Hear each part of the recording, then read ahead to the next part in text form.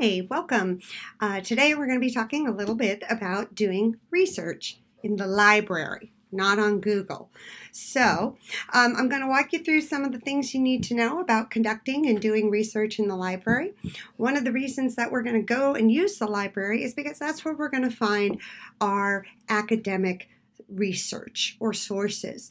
So I said in the slide on the first day, there's a difference between academic research and proprietary research. And academic research, we say, follows a very specific, agreed upon scientific method that we tend to see as more unbiased. So we want academic research sources.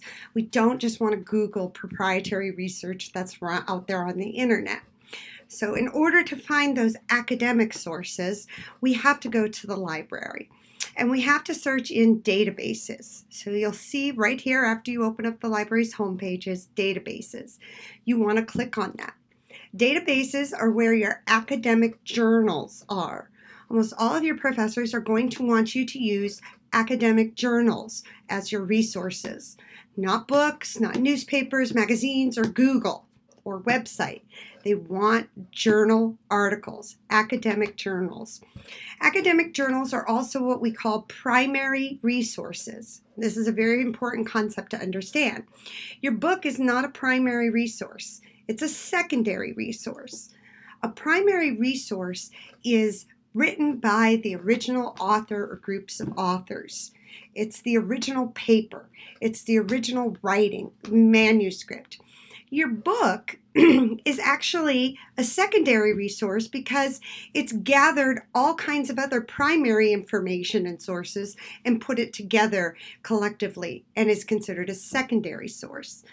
So we are looking for those primary sources. These are the original sources written by that author or group of authors themselves. And the only place we're going to find those is in our databases. So we're going to click on databases A through Z. It's going to take us there.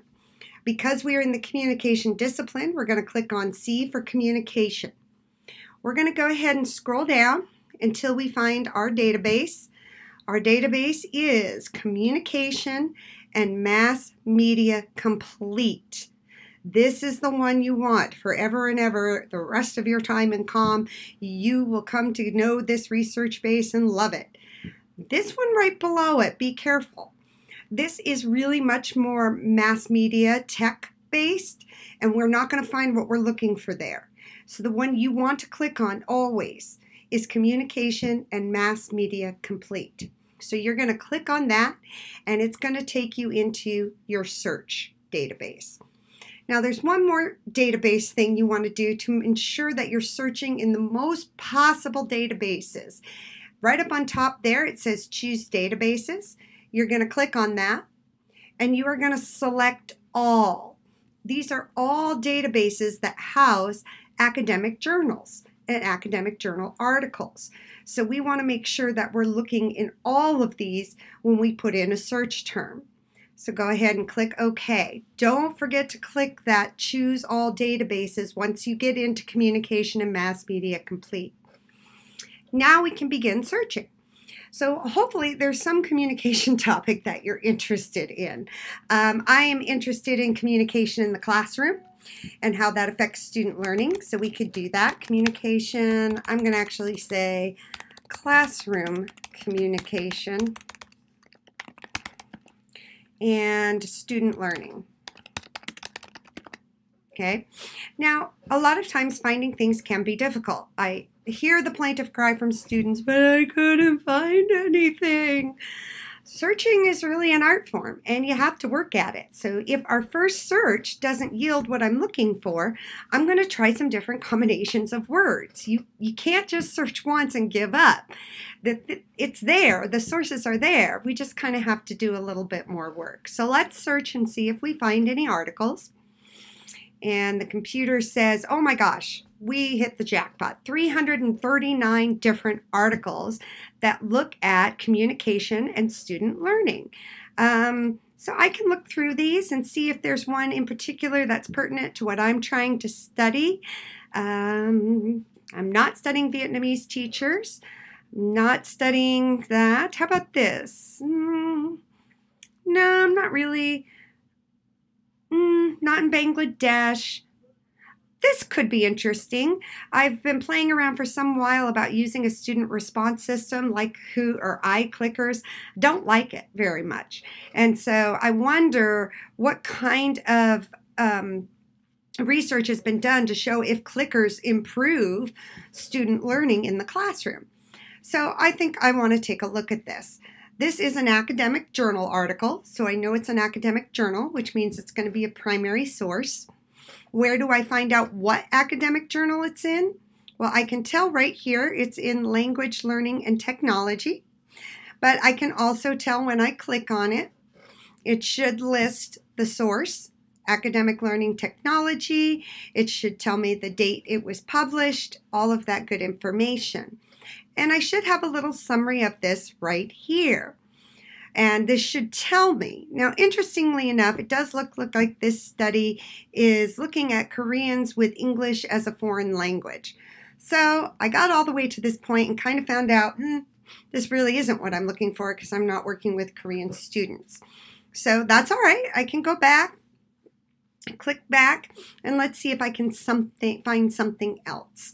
How about, oh, here's one, but this is a book. Y'all remember, I hope, what I just said about a book. This is a secondary resource. This is not an academic journal, and you may not want to cite this depending on your professor's requirement. This is a report. Same here. This is not an academic journal, so this may be questionable to use. We want academic journals. It's pretty much all we're looking for. So this is whole class discourse. This looks at promoting student learning. None of these are really, I'm gonna try something else. Classroom communication. I'm gonna try classroom, I'm actually gonna use teacher. Teacher humor. Okay, I should have put professor. That might make a difference. And that's the kind of thing. You might put teacher humor and the word professor could change the whole search. Professor humor and student learning. This might be more interesting to me. It is more interesting to me, quite frankly. Let's see what we find. All right, so we got 10 articles.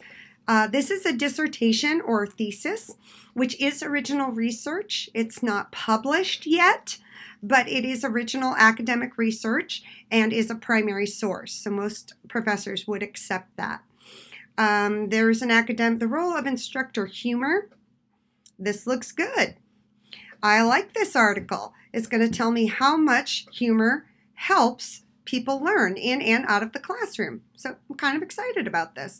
This is an academic journal, and I'm going to go ahead and click on this. I'm going to find out very quickly. Here are my group of authors. I've got 4 authors. This is in the journal Communication Quarterly. This is a great communication journal. I have an article published in this journal. We like this one. It's a quality, very quality journal. So now we're going to go down and read the summary here and see what it's all about and if this looks like something I'm interested in reading. Lo and behold, I do have the full link to the article. It's all right here.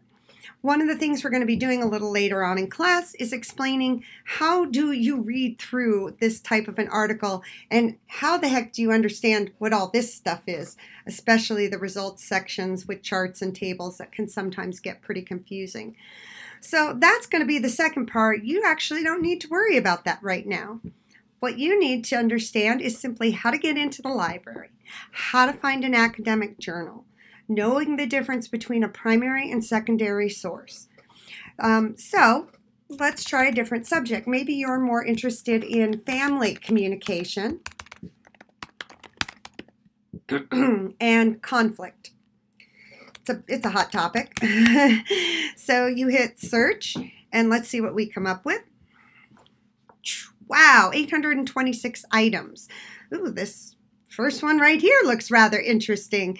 Family secrets. Conflict styles between parents and their young adult children. Do you have the same conflict style as your parent?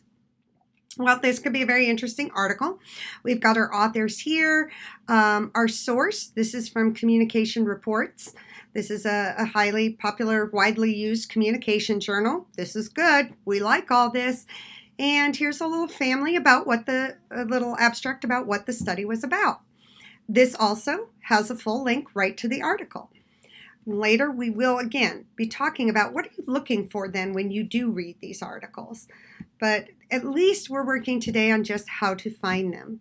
Let's go back because I do want to pick on an article that does not have a link that maybe you want to take a look at. So let's see. This is a book. This is not a primary source. So again, probably not going to want that. It might be useful information, but it's not a primary academic journal. Here's one. Ew, no, ugh, that sounds too complicated. Huh? See how we do this? Here in the real NTV meets the communication classroom. That could be interesting. I'll go back and read that later. Let's look at this article right here. It's the first year of college, and it's dealing with the privacy boundary between you and your family and the distress it might cause you. So this article might actually be good for some of you to read. So there's our author. Oh, look at this right here. It's in the Journal of Human Communication Research. Great journal, but there's no link to the full text. How do I find it? Well, that's where you're going to go click on the button right over here that actually says find it. So you're going to click on that, and what happens is it should give you a few other choices where potentially the full link might be hiding. But if you still can't find the full link, doesn't look like it. Oh wait, whoop, now.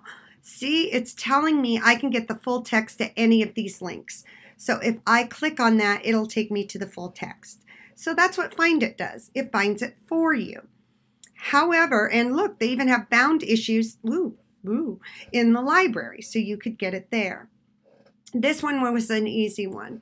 However, if you cannot find it, if it still comes up as basically a dead link, you can order it through Interlibrary Loan. And I want to see if I can find one like that. Most of these I'm probably going to end up finding it. Human Communication Research. Let's find it. It's probably going to find it for me because I don't want it to. So, did it find? Yep, it found it. So I can go look at all of these different places. If it is not there, it'll say, do you want to order it from Interlibrary Loan? You're going to click on that and order the article. And they'll send it right to you. It's just about the easiest thing you can do, and you never even have to go into the library. I'll search another topic real quickly, just so you get it. You're going to I'm going to put in nonverbal communication and, oops, well, let's try that again. Nonverbal communication and teacher effectiveness. Let's go with that. See what I'm sure we're going to come up with a ton. Boom. Here are a ton of stuff right here. Academic journal. There it is. All kinds of articles here on this. Let's see. Perils. My light just went out. Sorry about that. Okay, let me see here if this one will probably be able to access, but let's go. Let's click on Find It and see. I said, and la. Looks like I've got an engine. So I can get it from there. If this didn't pop up, what would pop up do you want to request it from Interlibrary Loan? And you would say yes, put in your information, your email, and they would send the article to you. So this is how you find these academic journals. They are original research done by scholars following the scientific method, and we tend to consider these very reliable, unbiased sources.